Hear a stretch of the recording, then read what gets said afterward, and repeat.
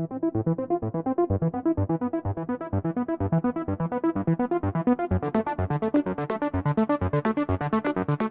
famous Soviet designer Tupolev developed a supersonic passenger jet capable of carrying 140 passengers at the speed of 2.35 Mach at an altitude of 20,000 meters, which is considered a miracle of modern aviation engineering. After years of effort, the Tu-144 made its first flight in 1968 and immediately drew worldwide attention, breaking 3 world records. At first glance, the Tu-144 looks different from traditional airplanes. Its unique design uses a tailless double delta wing, giving it the appearance of a large dart. The fuselage is slender, and the nose can tilt downward. There are retractable fins on both sides of the fuselage and a large triangle-shaped vertical tail fin. Despite its enormous size and weight, the Tu-144 can reach speeds of up to 700 meters per second, faster than many fighter jets. To power this giant airplane, the designer equipped it with 4 advanced turbofan engines. These engines can produce a maximum thrust of over 170 kilometers,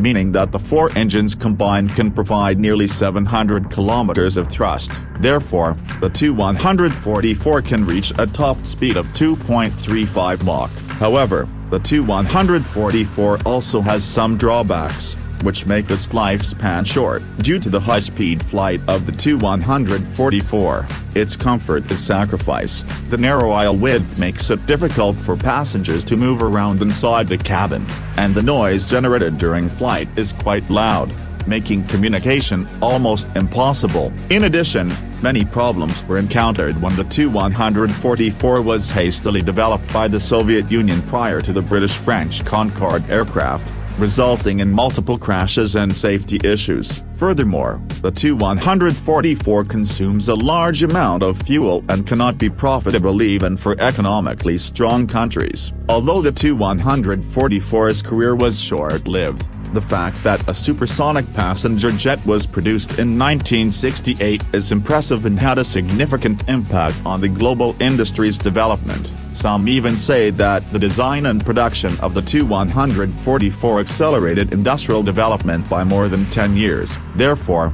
the significance and impact of the creation of the Tu-144 are enormous. In conclusion, the Tu-144 was a groundbreaking achievement in aviation history, but its limited success highlights the tremendous challenges of developing supersonic civilian aircraft. If such an airplane can be successfully developed and produced, it will represent a milestone in commercial aviation and provide passengers with faster and more luxurious travel experiences.